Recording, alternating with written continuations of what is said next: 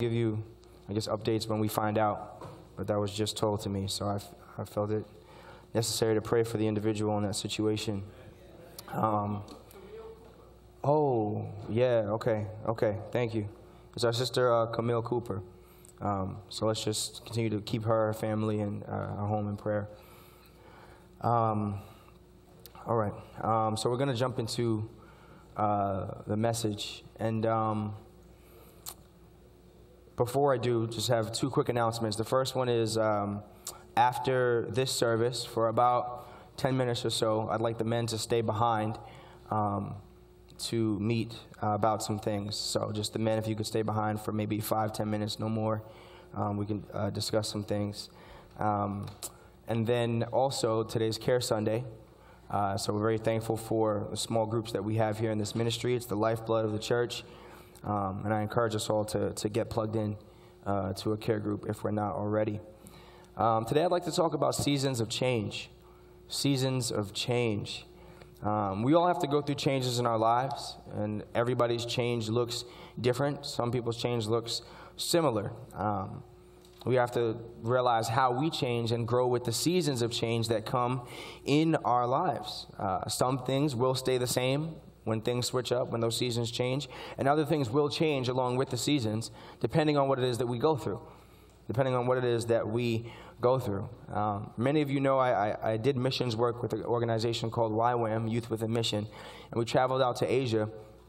And it was interesting because they had this term when they were trying to sell you something. Let's say you wanted something that was, like a watch in a specific color, a specific brand, and they'd have a watch that looked similar, but it wasn't quite the same, had a different knob here or a different feature here. But it wasn't exactly the same one you wanted, but it was, kind of in the same vein, They'd have this phrase called same, but different. And so you'd be like, oh, I want this watch. And they'd be like, oh, but we have this one here. And they'd be like, oh, but it's not really the same. They say, oh, same, but different.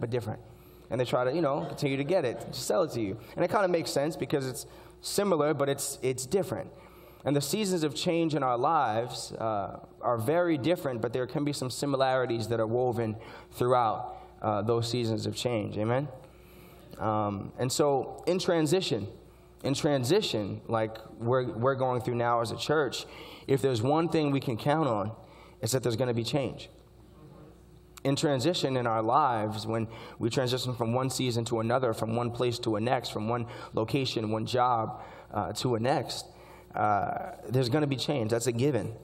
The question that remains is, what are the changes going to be? When are they going to occur? And what does that mean for me? And also, what things are going to remain the same? The answer to these questions vary from situation, from businesses to companies to countries to churches. But to get a better grasp on this, I think we should take a look at one of the most famous transitions in the history of transitions, and this is the change from leadership from Moses to Joshua. From Moses to Joshua. I'm coming from the book of Joshua, chapter 1, verse 5 and 6. Joshua 1, 5 and 6. Just going to pray. Dear God, I thank you so much for your people. Lord, I thank you for this word that you've given me to speak. I pray, Lord, that you would be seen, heard, and felt, and you would do what only you can do in the lives of your people, that you would meet their needs, Father, through this word, God, that it would be a timely word for each person present. I thank you for even our members that are not here, that are going through situations and seasons, and I pray that you would help them to know that you are with them, that you are their peace, you are their strength in the midst of their storm, in the midst of what they're going through, Father. So I thank you and praise you for your protection, for your safety. I thank you and praise you for who you are to each of us, Father. I thank you for the soil that's on the hearts of each person, and I pray that the seed would fall on good ground, Lord. I thank you and praise you. In Jesus' mighty name we pray. Amen. Amen, amen. Okay, so I'm coming from the book of Joshua, chapter 1, verse 5 and 6. You guys have it? Yes, okay. Start reading. No man shall be able to stand before you all the days of your life. Just as I was with Moses, so will I be with you. I will not leave you or forsake you. Be strong and courageous, for you shall cause this people to inherit the land that I swore to their fathers to give them. Now, there's a lot to unpack here. First, looking at this transition between Moses and Joshua. Moses to Joshua, Moses to Joshua, Moses to Joshua. In order to do that accurately, we have to look at what Moses means to the people of Israel. Now, when Israel met Moses, they weren't even Israel. They weren't even a people. They were enslaved. They were enslaved by the Egyptians. They were known as the Hebrew people. They weren't a mighty nation. They weren't the nation that was known as the people of God all around. They were simply slaves to Egypt. And they're praying and crying out for a deliverer. They're praying and crying out for a deliverer, but the only problem that we see is they're praying for change, they're praying for freedom, but they're not really prepared for what they're praying for. They're not prepared for what they're praying for, because when Moses first comes on the scene, immediately there's opposition. Moses has this burning bush experience. He's raised in Egypt. He kills an Egyptian. He flees from the wrath of the Pharaoh, and he goes off to be a shepherd. And for 40 years in the wilderness, he's taught to lead sheep, pretty much. Similarly to what he'll be doing when God calls him to set Israel free. So God calls him at this burning bush experience and says, Moses, I want you to go back to Egypt and say to Pharaoh, let my people go so that they can worship me in the wilderness. Moses is like, me? You want me? You sure you got the right guy? And God's like, yes, this is you. I've chosen you. Go do this. So Moses takes his staff with his miracles and takes his staff and knows that he's called and goes, and he says to Pharaoh, let my people go. And Pharaoh doesn't say, sure, why not? Take them. Because they were making him money, they were making him powerful, and making Egypt powerful as a nation. So he's not going to let all that go. So Pharaoh says, no, who is this God that I should obey him? This God says, let my people go. Well, I'm a God too. And I say no. In fact, because you showed up, that shows that these people that are working for me are lazy. So I'm going to make them work twice as hard. I'm going to make them make I'm going to make them make bricks without straw. I'm going to make them do I'm going to set all these incredible demands on them. And so we see here that Israel was praying in the previous chapters for a deliverer. God hears their cry, sends Moses. Moses comes to them, and immediately they face some sort of opposition, because Moses represents the change that they were praying for, but the change that they were not ready for. Because often when we pray for change, we get excited because, why? We have the end result in mind. When we're praying for change, we have the end result in mind, not realizing that there are steps we have to take in order for that change to fully be manifested. We're always thinking, oh God, save my son, save my daughter. Oh God, help me to get good grades. Or God, give me that bonus on my job. Oh God, help me with this and that. And we have that end result in mind.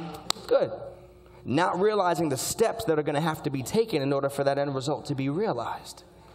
It's going to cost you some things. It's going to cost some struggle. It's going to cost some pain, and some opposition is going to come up. So Israel is crying out to be freed, and Moses is taking that first step, and immediately they face some opposition. Pharaoh makes them work hard, and then we see that their perspective is shifted, because immediately when Moses said, when this sentence is handed down for them to continue to work hard, they say, oh Moses, may God judge you for what you've done to us. But you prayed for a deliverer. God raised this person up, sent him to you, but yet when things don't go your way, when opposition rises up, here you go turning on the very thing that you prayed for. So this is what we see happening here. This is that first initial interaction. And so now we see that Moses ended up becoming the person that God would use to deliver Israel out of Egypt through the Red Sea. The Red Sea. God has these 10 plagues that he works through Moses. The last plague over Egypt is the death of the firstborn. At each of these plagues, Pharaoh says, no, I'm not letting them go. No, I'm not letting them go. No, I'm not letting them go. No, I'm not letting them go. And it's crazy things that, if stuff happened to us, we'd be like, here, take them. But the Pharaoh is just so hard-hearted and hard-headed and stubborn that he's not willing to let them go. But then this death of the firstborn happens. And Pharaoh loses something that's precious to him, and he realizes, this is a bit more than I can handle, a bit more than I can bear. So I'm going to let these people go, because clearly their God wants them to be free more than I want to keep them. And so at that moment, they come to the Red Sea. Moses leads them. They're singing praises to God because God is leading them out into this new territory. And they come to the Red Sea, and to their horror, they look behind them and they see the Pharaoh chasing after them. chasing after them. And they say, oh my gosh, were there no graves in Egypt that you took us here to die? You brought us here to die? We need a miracle. We need a miracle. And God says, and Moses says, God, you need to show up right here, right now, like only you can. Show up and do what only you can do. And so God does just that. He says, Moses, stretch out your staff. Moses stretches out his staff. And at him stretching out his staff, the waves of the water part. And Israel walks through on dry ground, like a baby being pushed out of the womb of its mother. The Lord is moving and pushing Israel out of Egypt through the Red Sea to become a nation. That moment, right there and right then, as Israel walked through, the nation of Israel was born. It was born because everyone heard about it. Even if we read all throughout Joshua, we see nations hear that Israel is coming, and they says their knees grew weak and their hearts fainted, because everyone knows this is the nation that toppled Egypt. Egypt was a world power at that time. And so they're now walking through the Red Sea, and Moses is now, seen as the person that God used and their deliverer. And this nation is born. But this nation now, like a baby, has to be taught, has to be nurtured, has to be instructed, has to be developed. So that's where the law comes in. The Ten Commandments comes in, and all these different things come into play to instruct the people of Israel how to honor God, how to live differently from these other nations. Like a baby, they have to learn to walk. They get up and then they fall, and they get up and then they fall. Then they take one step. Then they have to even learn before that to roll over. And then they have to get their tongue moving and their teeth growing in and learn to talk and all these different things that we take for granted because we do them every day. But Israel was a baby nation, a young nation, and God had to teach them how to live. Because don't forget, they were enslaved for 400 years. Enslaved, learning about new gods, about all these different things that God said, look, this should not be a part of you now. Now that you're with me, I'm going to teach you something different. So Moses was the person that would assist them in this learning process.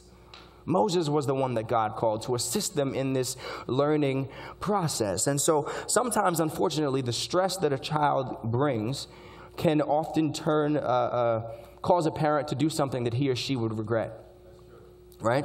And so we see here that the children of Israel were very much like that, children. And so they were crying all the time, oh, were there no graves in Egypt? Oh, there's no food, Moses. Oh, there's no water, Moses. Oh, you brought us here to die, Moses. Oh, we need this and that. Why is this? They had little or no faith. And Moses is constantly dealing with this, praying to God, manna falls from heaven when they need food, praying to God to give them shelter, praying to God to provide them to win their battles and win these victories, and praying to God on their behalf. And then they get to Moses, and they cause him to do something that's very disheartening. Earlier, many years before, God did a miracle by providing water in the wilderness. They're crying out. They're saying, Moses, God, we need some water. We need water. And God tells Moses, you strike the rock with your staff. Moses is now used and accustomed to doing miracles with his staff. God says, strike the rock with your staff and water will flow from it. And that's how the people of Israel will get their water. Moses does this, and then the water comes. It's great. Years later,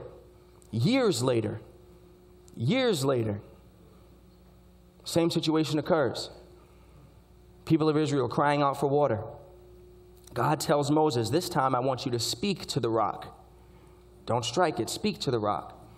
Out of his anger and out of his frustration, instead of speaking to the rock, Moses strikes the rock, not once, but twice. Water still flows from this rock, but as a result, Moses is then banished from entering into the land that God promised. And this shows us a very dangerous thing, especially for leaders and those that are in positions of authority, is that God can still, and even followers as well, but God can still use you and work through you and meet the needs of his people through you. But there's a danger to realize that we don't realize there's some things in us that need addressing in spite of God's working. You see, sometimes we can go off of an old pattern in a new season. And that old pattern isn't necessarily what we need for this new season. We may think the old pattern will suffice because God did it before, or this worked before. But God is calling us to something new. And you see, I was reading through, studying for this, and I stumbled on a commentary, and it talked about how Moses was a man of miracles. His whole life was a man of miracles. God gave him this staff. And with this staff, he rose up and did great wonders for the Lord. He didn't deal with the world on its own terms. Instead, he resorted to the supernatural things to get things done. And you see, he didn't talk to bring forth the water. Instead, he struck it into submission. You see, a different type of leadership was required for the promised land.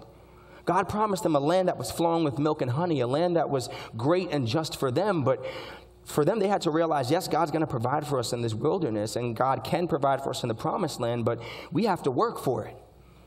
We have to work. It's a different type of leadership now. It's not just I'm going to rely fully on these miracles, but we have to now till the ground and build our homes and do all these things that require work. And so God tells Moses, I need you to speak. I need you to speak to this rock. And so what we see happening here is, if you remember back to Moses' initial call, when God calls him out the burning bush, what does Moses say? He says, God, you want me to release your people out of Egypt? But wait a minute, I'm slow in speech. His weakness was his speech. So what do you do when the very thing God calls you to do is your weakness?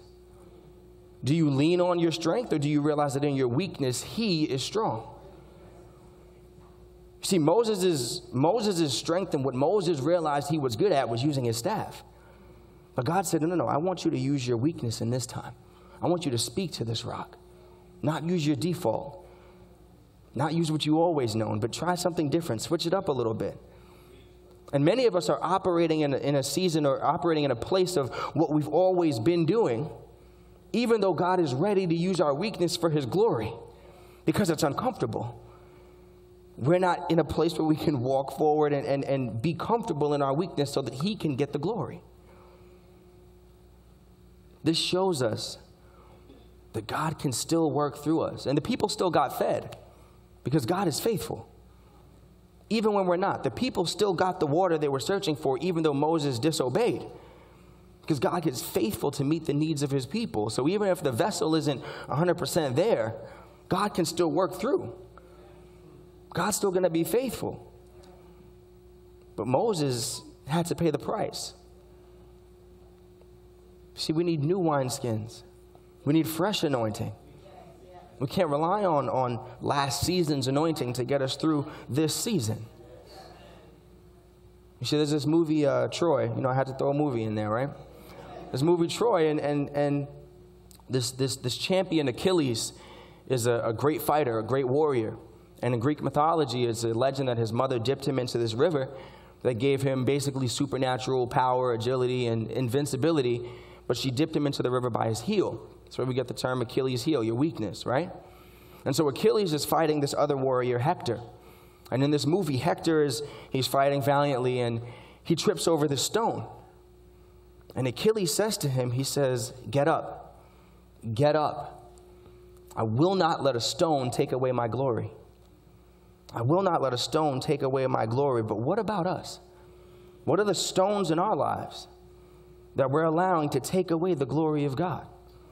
The stones that God is telling us to speak to that we just keep hitting because it's something that we've always done. When God wants us to change up the pattern a little bit for this new season he's trying to walk us into. But we're so accustomed to what we've been doing, we're not in a place where we can switch it up like we need to. So we see because of this, Moses was banished so-and-so. He wasn't able to make it into the promised land. And so a new person was needed, and this person is Joshua. Moses is interceding and praying for someone to come up in the ranks. And we see that Joshua was selected by Moses to fight against the Amalekites. He was selected. He was the guy that said, okay, we're going to put you in charge of this army, and you're going to take Israel out to fight against the Amalekites while we're in the wilderness. When I raise my hands, we'll win. If I keep my hands down, we'll lose. But you're the person in charge of winning this fight. So Joshua was there for that. Joshua was one of the 12 spies that went in to spy out the promised land. Joshua went with Moses to go receive the 10 Commandments. He was in the vicinity. Joshua was present when Moses came down from the 10 Commandments. Actually, Joshua was the one that said, Moses, I hear a sound of celebration in the camp. I hear something. And Moses comes down with Joshua, and they see everyone worshiping. And Moses, in his anger and frustration, smashes the tablets. Joshua was there to witness that. Joshua guarded the tent of meeting as Moses met face to face with God. So Joshua, we see, was experienced as a military strategist, but also into the intimate things of God and Moses. He was there for the process, there for the steps. And so Moses is praying, God, we need to groom up somebody. God, you need to send someone. And God is like, oh, there's someone that's there all along. His name is Joshua. So we see this in the book of Numbers 27. The Lord says to Moses, go up onto this mountain and see the land that I've given to the people of Israel. When you have seen this land, this promised land, you shall be gathered up to your people as your brother Aaron was. Basically, when you see this land, you're going to die, because you rebelled against my word and you struck the rock instead of speaking to it. Verse 15, thus Moses spoke to the Lord, saying, let the Lord, the God of the spirits of all flesh, appoint a man over the congregation, who shall go out before them and come in before them, and who shall lead them and out and bring them in the congregation of the Lord, that they may not be as sheep that have no shepherd. So the Lord says to Moses, take Joshua, the son of Nun, a man in whom is the Spirit, and take your hand on him. Make him stand before Eleazar the priest and all the congregation, and you shall commission him in their sight. You shall invest in him with some of your authority, that the congregation of Israel may obey. So he's basically saying, take Joshua and anoint him, and then after this, you go up to see the land that I've appointed you to, and there I'll call you home. And so we see here that Moses' season of leadership was to inspire and incite discipline in the lives of Israel. He was the giver of the law. He was the one that rescued them, but also, he was the one through God that rescued them, but also put them in a place where they were learning, where they were growing. But he also was the one that, put them in a place where they were learning and growing. And Joshua now was supposed to inspire this courage. This courage, this transition. And what this shows me is that different seasons call for different leadership. Different seasons call for different leadership. Ecclesiastes 3 says, for everything there is a season, and a time for every matter under heaven. So the leadership changed. And for us, our application is, are we willing to pray for our leader, encourage our leader, and wish your leader well, and get behind your leader the vision that God has given to him or her? And something else I want to point out in Joshua 1, verse 6, the second point is, it says, be strong and courageous, for you shall cause this people to inherit the land that I swore their fathers to give them. You shall cause this people to inherit the land that I swore to their fathers to give them, which lets us know that the people that Moses guided out from Egypt to the wilderness were not all the same people that made it from the wilderness into the promised land. So you shall cause this people to inherit the land that I swore their fathers to give them. We're going to take a look real quick at Numbers chapter 14 to see what took them out. So if you'll turn with me very quickly to Numbers 14 to see what kept them out of the promised land. It's a very intense scripture. For the sake of time, I'll just read it. I'll start from verse 1 through 4, and then I'll skip over to verse 20. So very quickly, let me just set the scene for you guys. Moses sends 12 spies. He's doing recon work, right? Call of Duty, that kind of thing. He's doing recon, and he says, look, we got to scout out this area because this is the land that God's promised us, yes, but we know that it's not going to come without work. So we need to do our due diligence and research this land. So he sends 12 spies out into the land for 40 days. They go, they spy the land, and they come back, and out of the 12 spies, 10 of them have a bad report. And their bad report is, we can't make it. We can't overcome these people. There are giants in the land. We look like grasshoppers to them. Yes, the land is everything God said it would be and more, but we can't do this. There's no way we can do it. 2 out of the 10, Joshua, the one that is to succeed Moses, and Caleb say, no, we can do this. Let's be strong in the Lord and the strength of his might. Let's make this. We can conquer this promised land. We can do it. Israel listens to the negative report. And so we see here in verse 14, this is where we pick up, chapter 14, verse 1. Then all the congregation raised a loud cry, and the people wept that night. They wept that night. They wept that night. You see how defeated they were initially, right off the bat. They wept that night. And all the people of Israel grumbled against Moses and Aaron. The whole congregation said to them, "What, would that we had died in the land of Egypt, or that we had died in this wilderness? Why is the Lord bringing us to this land to fall by the sword? Our wives, our little ones will become prey. Would it not have been better for us to go back to Egypt?" And then they said to one another, "Let us choose a leader, and let us go back to Egypt." And now let's skip over to verse 20. Excuse me, not 20, 25. And it says, "And the Lord spoke to Moses and to Aaron, saying, How long shall this wicked congregation grumble against me? I have heard the grumblings of the people of Israel, which they grumble against me, and say to them, As I live, declared the Lord, what you have said in my hearing I will do to you. Your dead bodies shall fall in this wilderness. And of all your number listed in the census from 20 years old and upward who have grumbled against me, not one shall come in to the land where I swore that I would make you dwell, except Caleb, son of Jephunneh, and Joshua, son of Nun. But your little ones, whom you said would become prey, I will bring in, and they shall know the land that you have rejected. But as for you, your dead bodies shall fall in this wilderness, and your children shall be shepherds in the wilderness for 40 years, and shall suffer for your faithlessness, until the last of your dead bodies lies in the wilderness. According to the number of days which you spied out the land, 40 days, a year for each day, you shall bear your iniquity for 40 years. And you shall know my displeasure.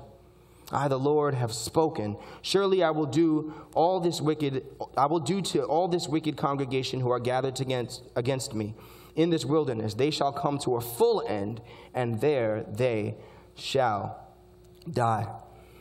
And then afterwards, the 10 spies that came back with the bad report, they died of a plague. And so we see here that God, number one, plays no games. And he wants you to have faith in what he says and rely on his word. Whose report shall you believe? We shall believe the report of the Lord. And God says, look, we can take this land. We can take this promise. But the negativity comes. The seeds of those that speak death come. Those that speak doubt come. And it corrupted the entire nation. And so we see that these were a different group of people, because everyone over 20 that grumbled, except Joshua and Caleb, passed on. What this shows me is that it's easy to point a finger at leadership. It's easy to point a finger at leadership, but we're all in this together. And the follower's example and the follower's actions are just as important. Because it wasn't Moses' sin that kept the people from the promised land. It was the people's sin that kept the people from the promised land. Moses' sin, yes, kept himself from the promised land.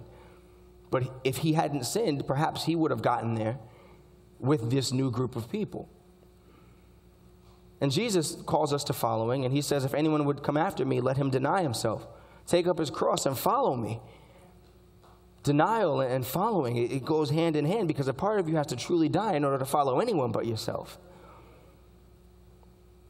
And so it's a great responsibility. Followership or following, like leadership, is difficult. We always talk about leadership, but following is just as important. Just as important. Because there's a responsibility involved, and it's not just with the leader, but it's with the one who's following. You see, because a follower has the advantage of seeing behind. Leadership, yes, it's all about vision. Without a vision, the people perish. So there's leadership, yes, but the follower can see behind and can cut gossip up before it spreads.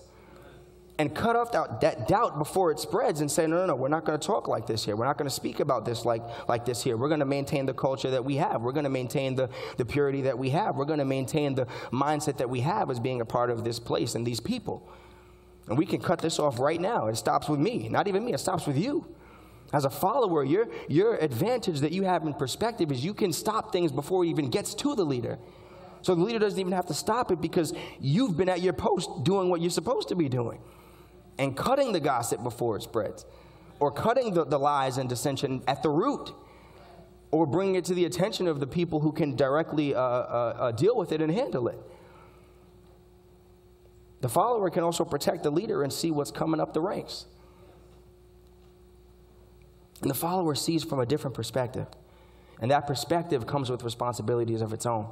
Yes, the leader has responsibility, but the follower has responsibility as well. And so Can you imagine with me? Everyone over 20 that grumbled and that complained and that said, God, we can't make it, and that cried and wept and said, we're not going to make it. Everyone over 20 that grumbled was judged to wander in the wilderness for 40 years and then die. So imagine being 21. You're at the prime of your life, you're chilling, you know, people of God, about to make it to his promised land. Somebody comes with a negative word, and here you go believing it, grumbling, and then you get your sentence handed down to you, that very sentence I just read. And you realize you have until maybe you're like 61, and then you got to drop dead somewhere along there. You got a good 40 years. Right? Imagine being the last one alive. Having everybody look at you like, all right, we're waiting on you. Once you're gone, we can get moving. Right?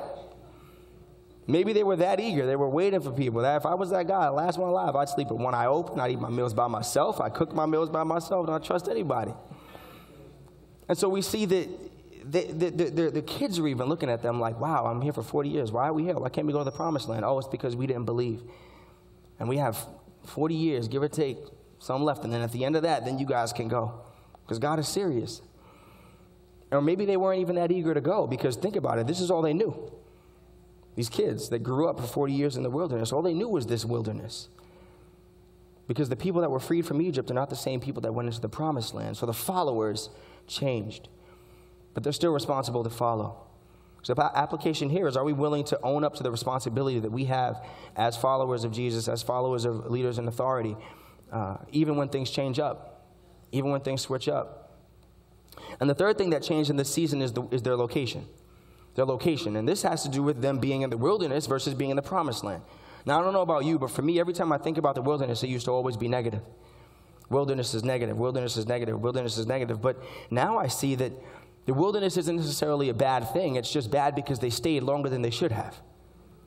You see, they were only supposed to be there for an allotted period of time to get to know God better, and then once they did, move on to the promised land. But because of their sin, it tied them up and kept them there longer than they needed to be. You see, some of us have been places so long that God's calling us out of, calling us away from. But because of our sin, we get comfortable and stay. We get comfortable and relax. Right? For those of you that have ever played double dutch, right? A lot of the women, maybe. Some of the guys, maybe. I don't know. Either way. God is a God of timing. And with double dutch, right, what I've seen is it's all about that timing. You turn the rope, and you gotta catch it. You got to catch it. And if you jump in too soon, you get tangled up. If you jump in too late, you get tangled up. And you can get caught counting so long that sometimes you miss your opportunity and you don't move. And many of us are just like that in life. God is calling us to jump in at specific seasons, at specific times. But yet here we get caught hesitating. Here we get caught jumping in too soon at a time that we think is good. Here we get caught jumping in too late, well after God said to jump in. And what does that do? Sometimes we get tangled up in things we shouldn't even have been in because we missed that season or that window of opportunity to jump in. So we see it may have been difficult for these new people to get into this promised land because all they knew was Moses. All they knew was the wilderness. And Joshua comes and says, wait, this isn't it. There's more. There's more. There's so much more. There's a land of milk and honey that's promised to us, a land of freedom that's promised to us. And one of the main reasons that we don't move is the same as the reason that Israel didn't move. It's fear. Fear paralyzes you. It grips you and prevents you from moving forward in the way you need to. The owner of the Dallas Mavericks, Mark Cuban, said, whenever there is change, whenever there is uncertainty, there is opportunity. But you see, Israel didn't see opportunity, but what they saw was fear. What they saw was chains. What they saw was them might as well die in the wilderness in their situation, not moving forward to the promise. You see, they were afraid, and that's why God caused them to lead with the fear. God led with this, be strong and courageous. He led with be strong and courageous when he was speaking to Joshua. Why? Because that speaks to their exact problem. Their exact problem. God has not given us the spirit of fear, but of power, of love, and a sound mind. So we need to push forward to the promise. Many of us think the promises of God are just going to come floating down from heaven on a parachute and land in our lap. But like I said, it takes work. We have to push to the promise. And for us, what comfort zone is God calling us out of in our lives, corporately? And are we willing to follow the leader that God's given us to the new location that God is leading us? And fourth and finally, we talked about the leadership change, the followers change, and the location change. But fourth is God is the constant. No man shall be able to stand before you all the days of your life. Just as I was with Moses, so will I be with you. Just as I was with Moses, so will I be with you. Just as I was with Moses, so will I be with you. God is the constant here in this equation. All these other things are switching up and changing, but God is the one that says, I'm going to remain. I'm going to remain. Things may look different. Change may come as they do in transition, as it must in transition, but I'm going to remain. And as long as I am with you, there is nothing that can stand against you. As long as I am with you and holding your hand, you shall be in perfect peace if you keep your mind on me. You see, God remains the same. He is faithful. He is just. He is the same yesterday, today, forever. He is reliable. Reliable, so that no one can be against you. He will uphold you with his righteous right hand. Though the seasons may change, he outweighs the changes of the seasons because he is constant. And though seasons change, many things remain the same. You see, through winter, spring, summer, fall, the sun is still going to rise. Through winter, spring, summer, fall, the moon is still going to come up at night. Through winter, spring, summer, fall, in some way, shape, or form, the wind is still going to blow. Through winter, spring, summer, fall, it's still going to rain at some point. There are some constants, even though the seasons change. And God is one of those constants that will not move with our seasons, but he stays. In every season, God will be present, even though there is change. And God doesn't change through the seasons. He's always faithful, always good, despite what we think, despite how we feel. He's still fulfilling promises, even today. Amen? And so for us, we need to trust him. We need to trust him. We need to trust him, corporately and individually, because this change that's going on at Bethel Gospel Tabernacle, and this change of myself and my father being the Moses that's passed the baton down, it's not the only change. It's not the only change that's going on in our lives. It's important for this house, yes, and this ministry, yes, but there are some individual changes in each of our lives and our seasons that God has us in, and we need to learn to trust him through each and every change and each and every season. Amen? Amen. So God bless you. Thank you.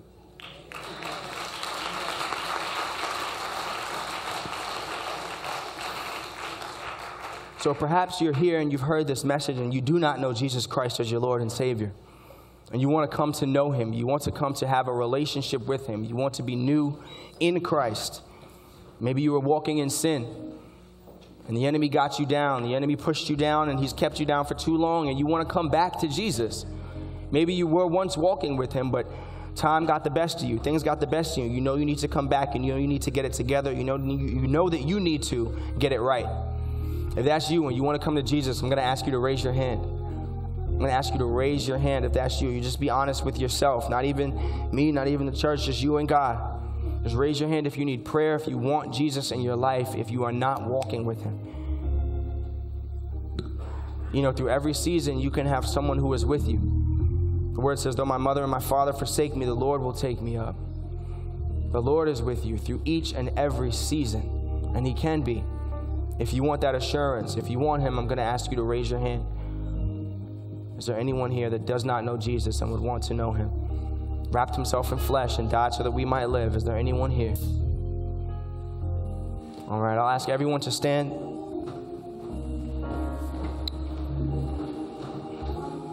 All right. So once again, you heard this message, and if you were to lay your head on your pillow tonight, and just being real, just being honest, I'm not trying to scare you. If you would lay your head on your pillow and go to sleep and pass from this life into eternity, but you're not exactly sure where you'd be, and you want prayer, you don't know if you'd be with God eternally or eternally separated from him, based on the lifestyle that you live, based on the choices that you make, and you just want to be sure, you want prayer. If that's you, I'm going to ask you to remain standing while everyone else takes their seat. Is there anyone here? Thank you so much, my brother. Thank you for your honesty. Thank you. I'm going to ask you to just take a step and come forward if that's you. Please come forward. Yes. Thank you. You can just come forward. Thank you so much for your honesty. The word says heaven rejoices when someone comes. Let us rejoice as well. Thank you for your honesty, my brother. You're not coming to me. You're not coming to the church. coming to Jesus and you're coming to be sure of some things. So I thank you for your honesty. I'm just going to pray with you, and our altar worker will take you to the side and minister to you. Dear God, I just thank you so much, Lord. I thank you for your honesty. I thank you. You coming as well? Thank you. Thank you for your honesty. Thank you. God bless you. Thank you so much. Thank you. Yeah, no, you're good. Dear God, I just thank you so much for these two men, God. I thank you for these warriors in your kingdom, Father. And I thank you for the lives that they lived and for the lives that they have lived and for where you've brought them from. I thank you for their honesty. I thank you for this season. I thank you for their search. I thank you for the process that you've taken them through to get them to this moment, Father. I pray that as they are ministered to, that you would do what only you can in their hearts. That you would turn their hearts away from sin and closer to you, Father. That you would turn them to you so that they can live fruitful lives in your glory, God. So I thank you and praise you, Lord, for all that you've done and all that you're doing. We won't fail to give you the praise, the honor, and the glory, for we ask you all these things. In Jesus' name we pray. Amen and amen. Thank you. God bless you guys. Thank you.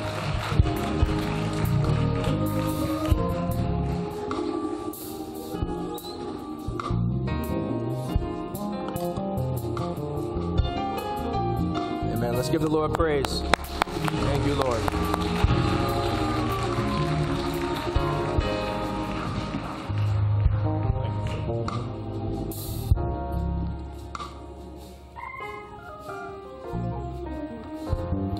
Today is Care Sunday, and so we're going to be having a quick points and prayer portion. Okay, good afternoon, Bethel. We have a couple of new leaders and co-leaders that we would like to bless today. And our first two leaders are Sister Carolyn Williams and Sister Marie Gray. Is Marie here? Okay. Oh, okay, yes. I thought I saw you. Okay, and then we have a third co-leader who has been added as an additional co-leader to the Jamaica 3 group, Sister Claudine Fortune. Claudine Fortune is not able to be with us today. She's funeralizing her father in Guyana. But we do have our two sisters here, Sister Carolyn Williams and Sister Marie Gray. These are the two new leaders of the Bronx group. So the Bronx is in the house. Amen.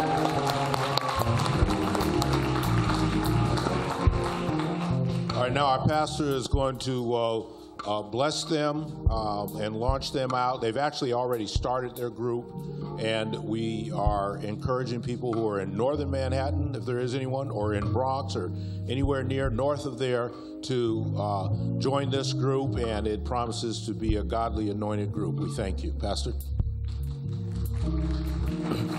All right, let us pray. Dear God, we just thank you so much for these two care leaders, Carolyn and Marie, and even Sister Claudette, who couldn't be here, Father. Right now, we thank you for their hearts.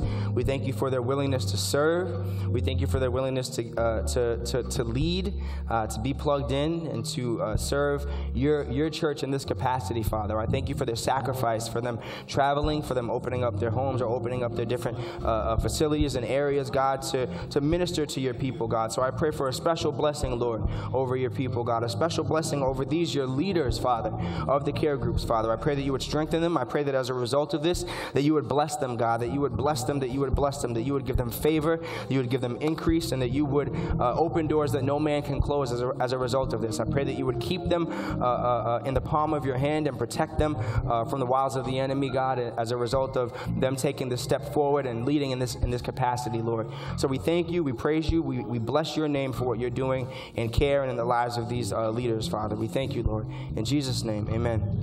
Amen. Amen. All right. Thank you very much, sisters. We appreciate your work with CARE, and we appreciate you. We thank you. Our pastor's got a couple of words he's going to say about CARE and small group ministry, and then we're going to move to dismissal. Thank you. Thank you. Just really quickly, my father and I have a kind of vision to get as many people as possible, everyone. It would be great to get plugged into CARE. It's a small group setting, and just making it from Sunday to Sunday isn't really going to cut it a lot of times. And so we need that community. There's so many CARE groups available. go over to the BCMC, ask our Deacon Akile. There's opportunities to be plugged in and to have community outside of these four walls with your brothers and sisters here in Christ. It is available to you if you so desire, and I strongly encourage you to take a step of faith and take a step of outside of your comfort zone and engage in a care group if you can. Yeah, it's very important. Small groups are very important. So that's my charge about care. And I'm just thankful for the ministry and leadership of Deacon Akile and Sister Daisy, and thank you for just what they've been doing. And very quickly, just before we close, I just have a praise report. Our sister Camille has contacted us, and she said the fire that we prayed for was contained. Oh, yes, it's contained. Thank you. The fire is contained. Everything's fine. Just continue to pray for her family and, the whole situation. So thank you, and God bless.